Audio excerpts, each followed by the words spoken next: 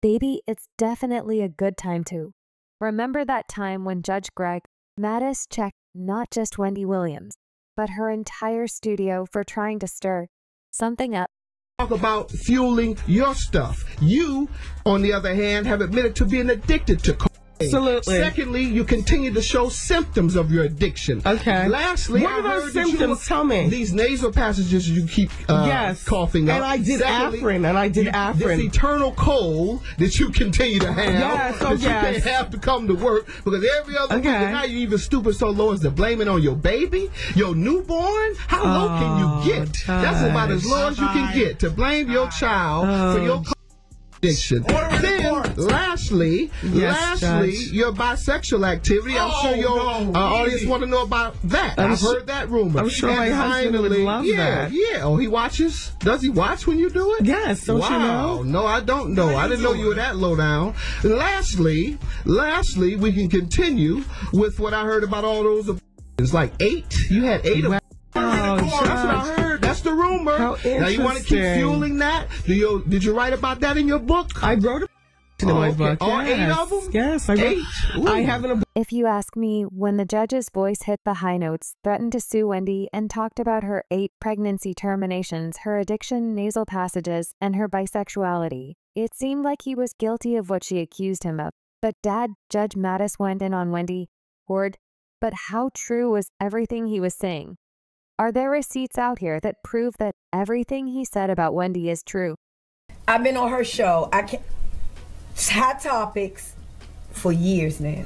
From calling me a slut from the pole to bank robbing them and this. And then she turns around in the next breath says, if Tokyo Tony was my cousin, I would pull all kinds of strings.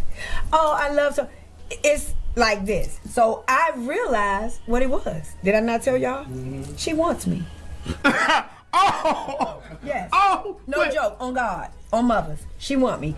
I know she do. Let me tell you how. Dan, not Tokyo Tony, saying that she can confirm that Wendy wanted to hook up with her. All right, y'all. This infamous incident between Wendy and Greg dates back to the early 2000s, when Wendy Williams suggested that Judge Mathis was cheating on his wife. The thing is, Judge went to the show to promote his book, and instead of asking about the book, Wendy Williams began their interview stating that she keeps it real with her audience, and that she has no secrets to hide. With that being said, Wendy began grilling Judge Mathis about an alleged mistress and the allegations that he was caught in a motel room with a crackhead and a woman who was not his wife.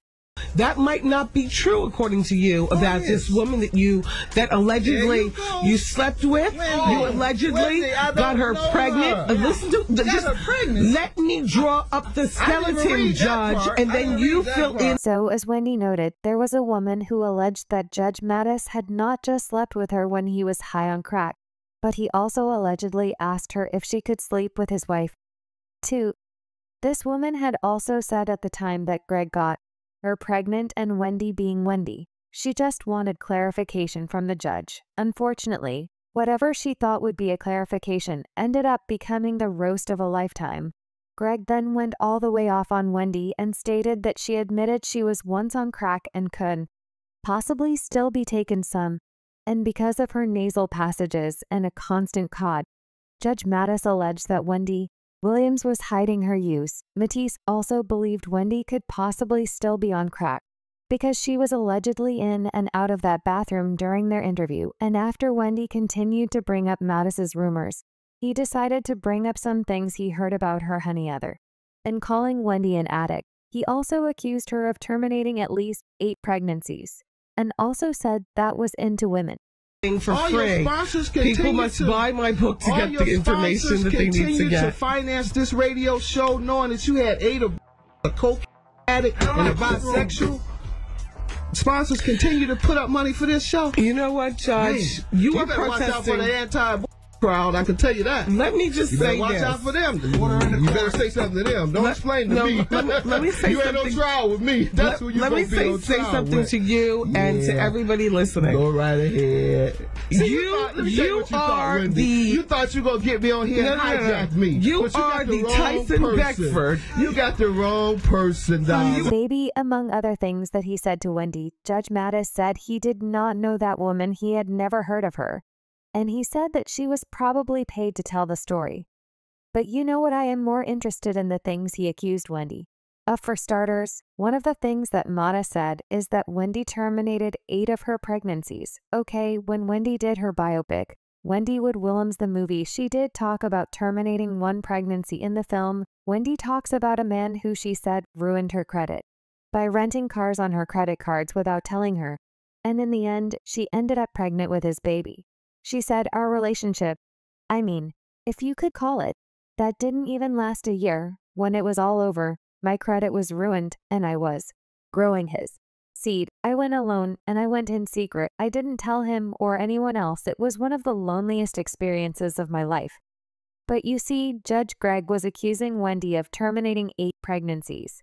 And this was in 2003, so he was basically suggesting that the 8 terminations took place before 2003. How exactly did people find out that she had terminated 8 pregnancies? Did she tell somebody and that somebody betrayed her trust? Well, she did also say that she had a few miscarriages before she gave birth to Kevin Jr., but 8 pregnancy terminations. Y'all, that's insane. That aside, Judge Mathis also said that there were rumors floating around claiming that Wendy is bi-okay. I know there were rumors back in the day that Wendy was also actually into women and possibly had 3SS with her ex-husband Kevin Hunter. In fact, some people truly believe that she had 3SS at the beginning with Sharina, Hudson, and Kevin. But Kev took it too far and fell in love with Sharina. Then there was that tea about Wendy and Robin Crawford. The thing is, Wendy interviewed Robin on her show, and Robin confirmed that she had a romantic relationship with her late best friend Whitney Houston. Wendy and Robin then struck up a friendship, and after her appearance on the show, there was a publication that suggested that something more romantic was going on to that. Wendy said in one of her episodes, I am no lesbian.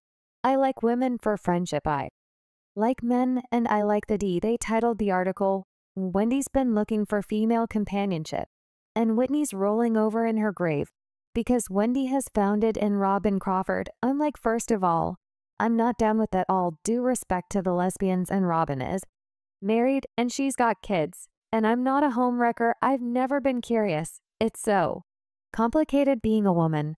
I can't imagine 2 of us in a relationship. Yesterday after the show, I got the surprise of my life at 55. I got a period. I can't deal with 2 women. Well, she may have denied that there was anything romantic going on, but there was a time when Tokyo Toni was asked in an interview how she felt about Wendy talking about her. And Tokyo said that, first of all, she doesn't trust her because Wendy was a 50+ years old and claiming her daughter, Black CHY, as her best friend. Then she said that she had been on Hot Topics calling her all kinds of names. But the truth was that Wendy wanted her. Tokyo actually went on to narrate a time when China had a party bus with a few people that were going to pick up Wendy. And her mom said she wasn't going to Wendy's house, but China begged her to go, and she did. She said that when they pulled up on Wendy's door, some frail old lady picked up and acted fake, hugged her, and apologized, according to Tokyo. When they left, Wendy could barely walk, and the security had to hold her up because she was high from snorting Coca-Cola in the bathroom.